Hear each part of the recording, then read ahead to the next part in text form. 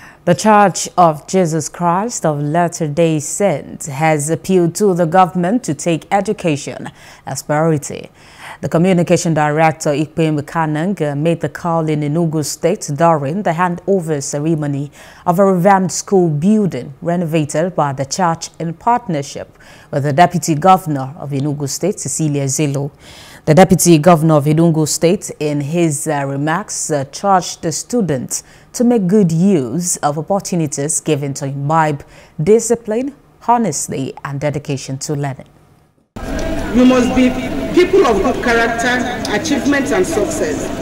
Not too long ago, I was just like you, a little people of this school and a body student living in this dormitory.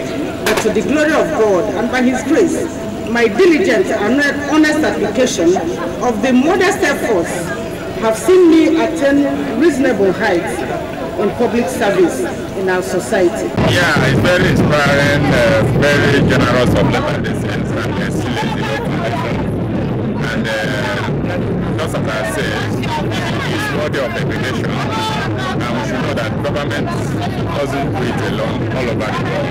All hands should be on deck because quality education doesn't come. The school authority expressed delight for the gesture while promising it will propel them for success. I feel so good, so high. In fact, I don't even know where to start. To have this kind of innovation. When you look at it, it doesn't even seem to be an innovation. It just look like something that's just built. In fact, I only pray that God Almighty will bless the Deputy Governor of this state and also the Church of Jesus Christ of Latter-day Saints. I feel so happy. Students are very happy. Hello, hope you enjoyed the news. Please do subscribe to our YouTube channel and don't forget to hit the notification button so you get notified about fresh news updates.